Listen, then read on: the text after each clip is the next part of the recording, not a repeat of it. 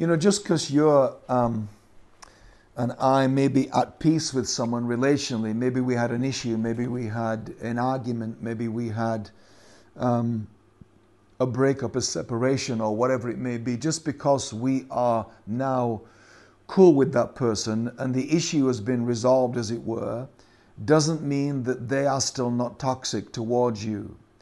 I say this because I often have observed people that when they come through the other side of a breakup or a disagreement or a dispute or a confrontation that got particularly difficult or nasty or awkward or offensive, and move on beyond that, and then make the mistake of starting to hang out with that person again. Let's meet for a coffee, let's have dinner, let's hang out, not thinking that there is still toxicity in that relationship, in the system of that relationship.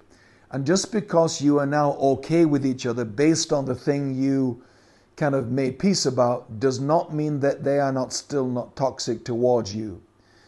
And it is that toxicity that you expose yourself to again that continues to make that relationship unhelpful and in fact a complete hindrance to your life. And it's confusing to you and to them because you know that you don't have that issue anymore and think that that means it's a green light to carry on as you were before. But toxicity outlasts issues. Toxicity remains after the air's been cleared and the peace has been made. It's still possible for that toxicity to linger and to affect you even though you don't have evidence of why it should. Because toxicity goes underground and lingers in our lives.